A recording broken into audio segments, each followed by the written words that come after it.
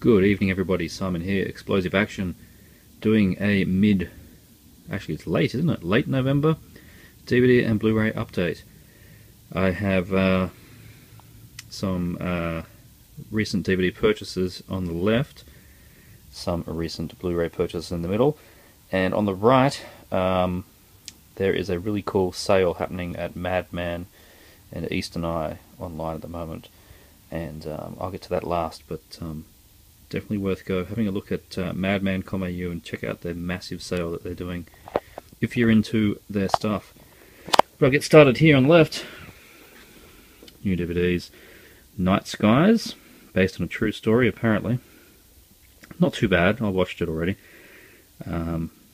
Alien abduction kind of thing with some annoying teens going camping, run into some trouble, crazy guy, camper at the same time. Do they wonder if it's him doing these problems, and blah blah blah. And it's all fairly humdrum except for the last 20 minutes, which turns into Fire in the Sky. If you've seen that movie and you know how that movie ends, then that's how this ends as well. Similar kind of thing, and that was pretty cool. I paid $6 for this, brand new, so I think I got that value. This was also really cool. War Pigs, the new Dolph Lundgren, Luke Goss, Chris Little, and Mickey Rourke. Quite a good film with good cast. It was like a low mid-budget World War II film. And if you've seen the original Inglourious Bastards, and if you've seen Cirio Santiago's version of The Expendables, that's this kind of film, where Luke Goss is, what is he, lieutenant I think, is given command of troops called the War Pigs, send them on a special mission. They're a bunch of rough, tough type guys that don't take orders and all that kind of stuff. He's got to shape them up and send them on a deadly mission. And you've seen the plot 1,000 times, but I thought this was really enjoyable. Well shot, good violence. Dolph is fun. He puts on a French accent, so he's got this French-Swedish accent. And he smokes a pipe, which was worth the price of entry. Dolph smoking a pipe. So yeah, new release War Pigs, and I really enjoyed it, so check it out. Haven't watched this yet. Picked this up cheap in a trade. Umbrella release, early umbrella release of Shallow Grave, from the director of Trainspotting. It's one of those ones I wanted to check out for years. No idea what it's like. As is this. I got this for $5. I was happy with that price. King Kong Escapes. Japan takes on King Kong in Godzilla fashion with a mecha King Kong. It looks brilliant. Yeah, it's going to be brilliant, I know it is. Ooh, now how lucky was I to get this? Rawhead Rex. I know a lot of the Americans watching this will go, holy shit, how did you afford that? Routinely going for $200 to $300 this DVD now. $19.99 DVD, put out by Artisan and Pioneer. Pioneer, remember when they actually did stuff? Instead of just bloody car stereos? Pioneer, they used to do good things. This was on eBay, Australia. I was just checking out the horror auctions. It was listed as 99 cents or something. And no one had bid, so I sent the seller a message saying, would you consider a buy it now price? I suggested one, and it was not $200. It wasn't $300. It was in the double figures, and he agreed, and I paid, and it arrived.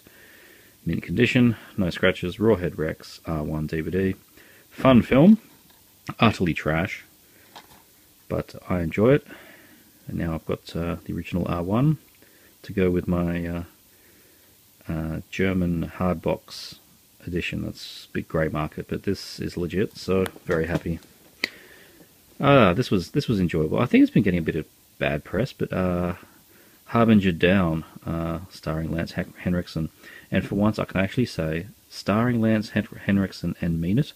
He was in every scene of this film. Basically, it's the The guys that did the effects for the remake of The Thing, not the 80s remake, but the whatever it was, 2012 remake, did it all practical effects, and sometime during post it was decided to redo it as CG. They still wanted to use their effects, so we basically remade their own film, and it's sort of a cross between The Thing and Virus, if you've seen that one with I can't even remember the people who are in that one. No, names have forgotten me. Pictures in my head, can't remember names. But I enjoyed, the original Thing, obviously, the 80s Thing, and I really enjoyed Virus, so I enjoyed Harbinger Down. Derivative, you've seen those films, you've seen this. Good effects. It's very B-movie. I have no idea if this went to cinemas in America or not, but it's incredibly B-movie. It's not Sci-Fi Channel B-movie, that's like Z movie. It's just what you used to get, B-movie, like Roger Corman kind of stuff, when the monster makes its reveal, it's like a big tentacled thing, and it's real tentacles. So I enjoyed it. Not, it's M, so it's not blood and gore, which is a shame. If it was MA, it would have been like, Forbidden World or something. It would have been hilarious, but I still enjoyed it. Harbinger Down. Okay, on to the Blu-rays. Woohoo! So happy to have this. Deadly Prey. Finally, a legit digital release. And as many of you already know, I'll let you zoom in on the warning here. Deadly Prey presented using the best available elements provided by Slasher Video, that's who put this out. Not sourced from a HD master, remastered from a PAL Beta SP and upconverted to Blu-ray. Which is incredibly accurate. Zoom in again, come on focus. There she goes. Incredibly accurate. I watched it. It looks nearly identical to my VHS. It's 4:3, pretty washed out, not much resolution. It's more stable because it is from the master tape, but it is clearly the master tape that spawned all the VHS around the world. So that is, I went in there knowing that, but it's still a little annoying that they couldn't find the film elements, but it is what it is. We finally have Deadly Prey in digital format. It's still a great film. The sound is still muddy. The picture is still soft and washed out. It is still fun, and every fan of action films should own that Blu-ray. Honestly though, now that I've seen it, there's a DVD edition. It's cheaper. You might just get that. I don't think you're going to notice a difference. Which is not to be said for Deadliest Prey. This is the sequel made a few years ago.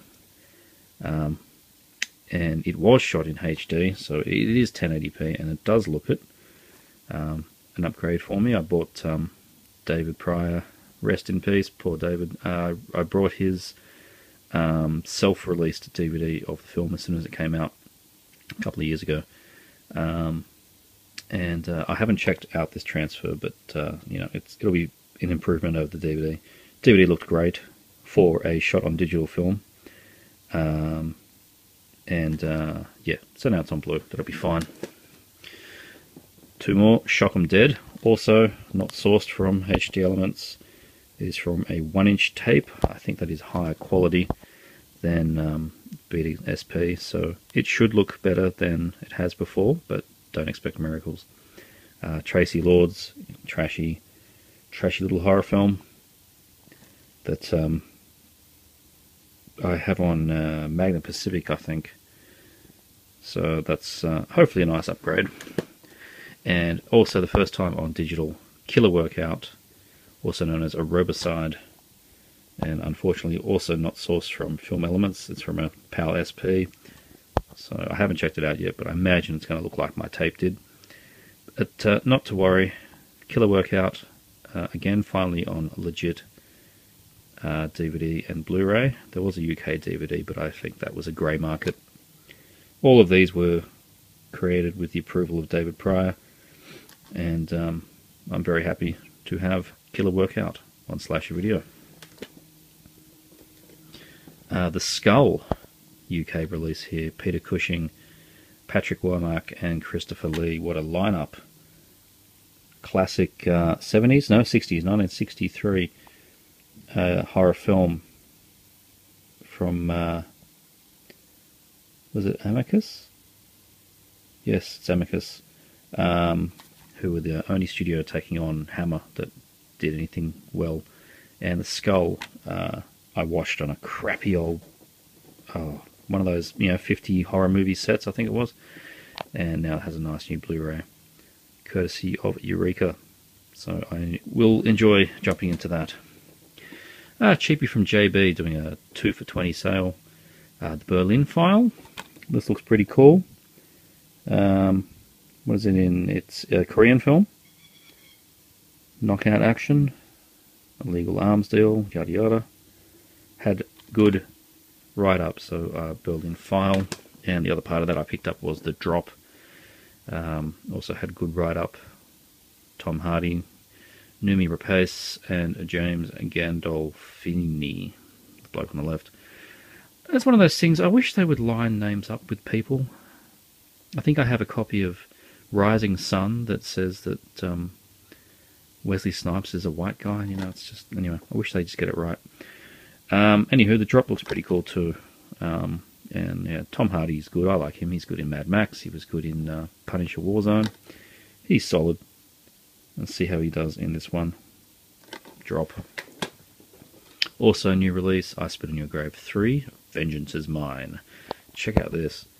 Graphic violence, high impact sexual violence, and sexualized violence, sex and nudity. R-rated? Yeah, you're not fucking kidding.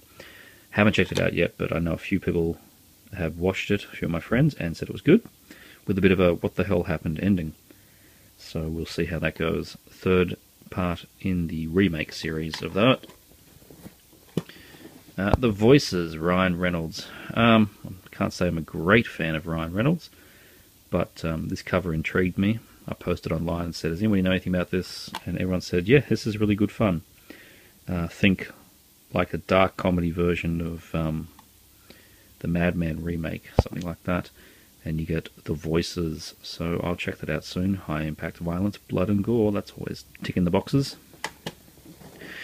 And I found at Cash Converters, the long out of print 13 Ghosts Blu-ray, local Blu-ray out of print, don't know about other territories.